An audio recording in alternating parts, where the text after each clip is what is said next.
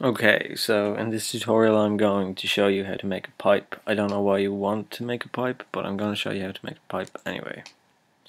So, to start off, I'm just going to get rid of this real quick. And then I'm going to press Shift A to add a new mesh, and I'm going to add in a cylinder mesh. From here, we're going to press R and X, or Y, excuse me, and 90 just to turn it on its side like that. Now we're going to press S and make it smaller, the whole thing. Then I'm going to press S again and just scale it along the x-axis. So it's an elongated cylinder now. Now what I'm going to do is I'm just going to zoom in here. I'm going to edit mode by pressing tab, and down here in edit mode, if you click the face select button, you can select individual faces. Then I want to press E to extrude this out, and then R and Y to turn this like so.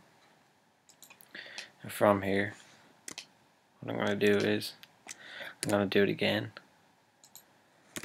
a couple of times. Or hang on, rotate Y, extrude, rotate Y, extrude, rotate Y, extrude, rotate Y, and extrude, and then rotate Y again, and then I think once more should do it. That'll do. And then extrude again. Just up. Okay. It looks a bit like a pipe now. What we're going to do is go into edge select mode down here. I'm going to click on this edge here, and then Alt click it again so it selects all the edges in that loop, and then I'm going to move it up slightly to here, just to get rid of that little dent that was appearing from the last time. Now if go back into face select mode, select this face up here at the top, press X and delete the face, and the same with the other end here. That gives us a hollow tube which we're going to use to model out a pipe from. Now from here you're going to press Ctrl or to create a loop cut, and I'm going to put this about here, and then I'm going to create another one and put it here. And what I'm going to do now is I'm going to use these loop cuts to extrude out little ribs that will make it look more pipe-like. And Control, and one more down here should do the trick. Okay, now we're going to go into face select mode. I'm going to click one of these faces and then press Alt and right click it again. Now I'm going to press E to extrude. I'm going to right click again and then press S and extrude these out, or scale them out even, just so I have a little rib like thing here. Now I'm going to do the same thing with the rest of these edges or whatever, and right click and scale them out to about here. That should do. Yeah, that should do. And the same thing again up here, extrude, right click, S, and bring them out. Okay, now from here I'm just gonna get out of edit mode by pressing tab. I'm just gonna scale this whole thing down a bit. Now I'm gonna go over here to the object modifiers tab and add a modifier, a subdivision surface modifier, and I'm gonna set it to about 3 subdivisions. I'm gonna set the view and the render to be about equal here, and that should work okay. I mean, yeah, it's fine. So we'll click apply, and I'll go over here on the left and click smooth shading, which will take away any of those jagged edges, especially around this area here. Now I'm going to press Shift A to add a new mesh. I'm going to add in a plane. I'm going to put this down about here. I'm going to scale it up just for something to have the pipe rest on. Now I'm going to press 1 on the number pad and 5 to go into orthographic view and Z to go into wireframe view so I can clearly see where the pipe is and line it up with the ground. I'm going to press 5 and Z. And then I'm going to rotate this pipe so it's leaning on its side. So I'm going to go rotate X 90 and that will do just fine. Now from here I'm going to add in a solidify modifier just to add some thickness around and make it look like it's a solid pipe instead of really thin. And okay, so we'll just apply this. That's fine, and we're going to add a new material now to this, and we're going to give it a glossy shader. And if you go into the color and click down here, we're going to give it kind of a brown copper like color. We're going to give it a roughness of 0.005 ish. I'll change this a little bit, make it a little bit lighter. Okay, that'll do. Now for the ground, what I want to do is I'm going to give it a texture, a tile texture. Now to do this, I'm just going to bring out another viewport here, and I'm going to go into the UV image editor by clicking this little button down here and go into UV image editor. Now what I want to do from here is click on image and open image. I have a texture here that's called tiles plane 0122 whatever, and this will come up here. Now having the plane selected in the left viewport, I'm going to press tab to go into edit mode, and then I'm going to press U and click unwrap, and you see these lines appearing around here. That's basically this being translated onto this image. So if I go into texture now, we won't see anything just yet because I haven't applied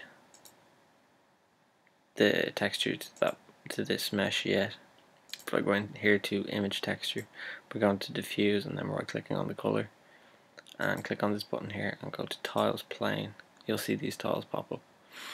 Now these tiles are too big, so I'm gonna make them smaller by selecting all the edges on the right hand side in the UV image editor, pressing S to scale it up, and you can see as we scale up the tiles get smaller, as we scale inwards the tiles get bigger. So I'm going to press about 2 to double the size of what it was previously, and that'll do fine. Now I'm going to go from here into the node editor. I'm going to click down here on the shader nodes. This will give me the node setup for the material of this plane. Now I'm going to go in and add a mix node by going to add color and mix. Now if I bring this and put it about here, click multiply and take the color output from the image texture, put it into the bottom input of the multiply node, and bring the right hand side of the node out and put it into the displacement input of the material out node, and set this factor to about 0.6. It'll give us some nice bump mapping on these tiles.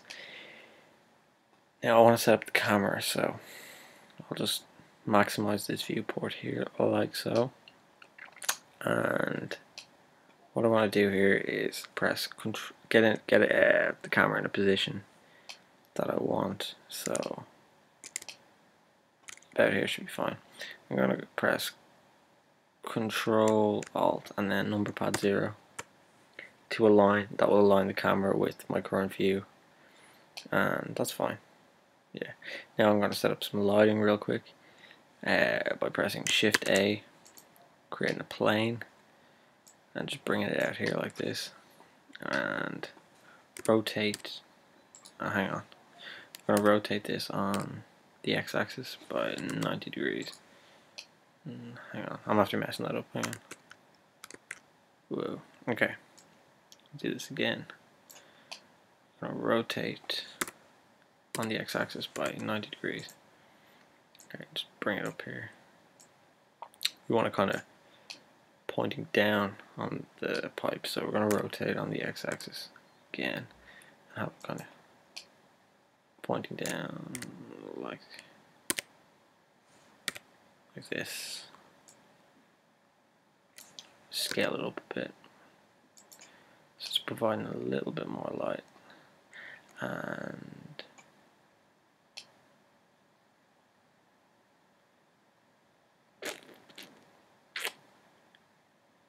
actually I'm after making this part of the tile texture, so yeah, that's not going to work. I'm going to need to get out of this. I'm going to need to delete this face and yeah, get out of edit mode. Okay, that was stupid. Add a new plane. Just bring it back here real quick, rotate on the x-axis so it's kind of pointing down. We're going to go add 3, goes over to graphic mode. Just bring this up here and scale it up like this. And we're going to give this a new material. It's going to be given an emission shader. I'm just going to set this slightly off white and give it an emission of about 8. Now if I press number pad 0 to go back to my camera, I'm going to render this now in a second. If you go to the render tab up here and you come down to integrator, I'm setting the render to 250 samples, the preview to 50 samples, and the clamp to 0.98. Now you should probably set this clamp to somewhere around the value of 1, which will reduce any fireflies or noise that's going on in the scene.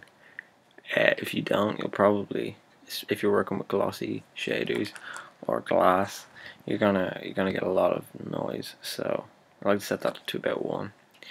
Now I'm gonna render this and just have a quick look at what it looks like at the moment. Okay, it's looking kind of like a pipe. Now I'm just gonna get out of this now. I'm gonna click on the world tab out here, click X and new, and make sure you have background selected. Right click on this color thing here, and then click on sky texture and click on it, give it a strength of about 0.5, and you'll see in the background it looks like the sky. It'll just give a little bit more light to our scene. Yeah, there you go. You can see that pretty clearly there. And yeah, it looks fine. And I think that's about it. It's not the greatest pipe in the world, but it's a pipe, and yeah, it'll do. I mean, it'll work for all of your DIY needs, your DIY blender needs. Okay, so thank you for watching, and bye.